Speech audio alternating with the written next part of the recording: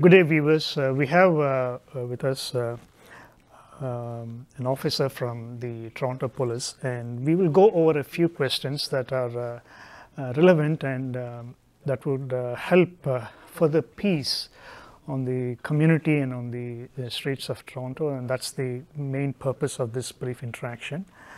Welcome, sir.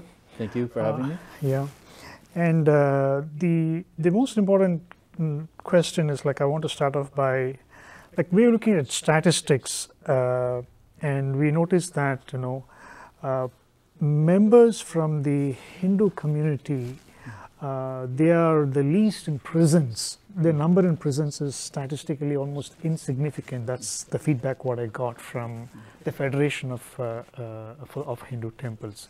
So that, I think, is a very positive statement, that the community is peaceful and it is trying to blend with the objectives of the city and the police in trying to be good citizens. That's very nice of them, and I'm happy and proud of that. But at the same time, I would want to address a few things like, what exactly is hate speech and what is hate crime? Could you, in briefest way, can you explain the difference between these two things, sir? There is a big misunderstanding about hate crime.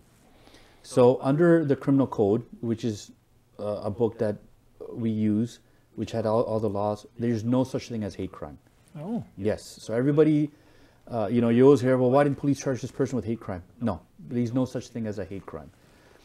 However, there are three specific offenses pertaining to hate that fall under the criminal code. For example, advocating genocide, Okay. public incitement of hatred, as well as willful promotion of hatred. Okay. Yeah, and investigating. The Toronto Police, most police services won't. We don't call it hate crime. We'll call it hate motivated crime, or hate bias crime.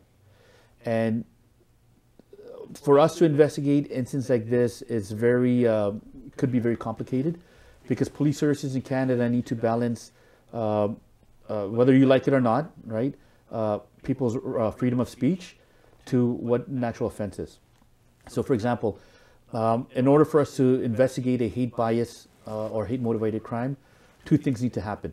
One, a criminal offense needs to actually take place. Okay. So unfortunately, it is not against the law to say, I hate this person, I hate this religion, I hate this group.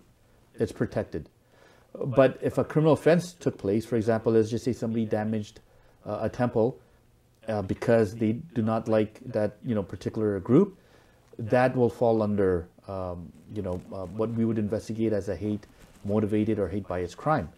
So what would happen in cases like that is, once we investigate it and we arrest the suspect or suspects, upon conviction, if we have evidence, we will present, the Crown Attorney will present the evidence to the judge upon sentencing. So what the judge would do is use that as an aggravating factor when it comes to sentencing. So normally, let's just say somebody would get 1 year for an offense, they would get more if the Crown can prove that there was hate motivation or hate bias involved in that criminal offense. So basically what you're trying to say, sir, is that this is kind of a interaction between one's freedom of speech to say what they want to say. Yes. And the other side of the story, sir, is that how does it work if one person's freedom of speech is impinging on the other person's belief system? Now, how does the whole dynamics work in this case, sir? See, it's no matter how distasteful it is when we watch some of the hateful comments, or what we see sometimes, it is protected under the Constitution, believe it or not. And it's up to us as a society to not look at it and make it known. But under the Constitution in Canada, yes, it may hurt the feelings of people, but they are protected under the Constitution. No, I mean, just on a philosophical note, for example, now there is hate speech today. Like, for example, they say something like, we see a few instances in Canada. Now, that could be a precursor for potential physical violence down the line. Like, does it not sound like we are actually encouraging a future crime to happen by allowing this kind of conversation to operate under the banner of free speech? I agree. And that's what police services will look at when they're investigating any hate speech, to see if there's any incitement. So what happens as well, to balance in situations like that, to balance the people's freedom of speech, is once we investigate this, we'll refer it to the Ministry of Attorney General, and with their consent is when we'll lay charges as far as any hate bias or motivated crime. Yes. Well, I think this, of course, is a very sensitive subject and which involves freedom of speech as well as,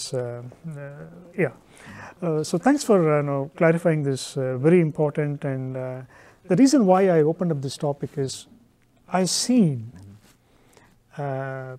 people, they bottle up. Somebody is saying something and they bottle up, bottle up.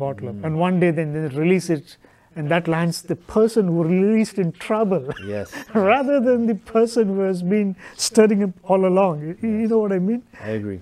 Yes. And it's the Toronto Police Service recognizes that hate incident is an underreported crime.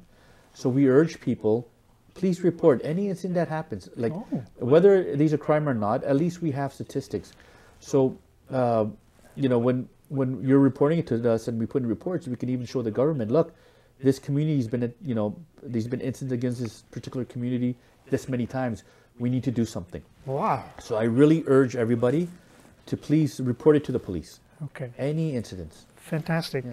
I think this is this piece of information is statistically very important. Like you don't need to get bottled up. That's the key thing. Like when you hear something, you don't need to get bottled up. You don't need to get angry within yourself and one day then suddenly release it in an outburst and put yourself in trouble or anything like that. The best thing is to on and off, if you see something, even if you think it's not going to result in any tangible action, it's a good thing to report it to the police. Is that correct, sir? That is very correct, yes. Fantastic. Yes. So once again, such a pleasure to have you at our studio, and I'm sure we will call upon you in future to take your inputs and help for anything that would benefit the community and help in better police-community relationships. Thank you very much.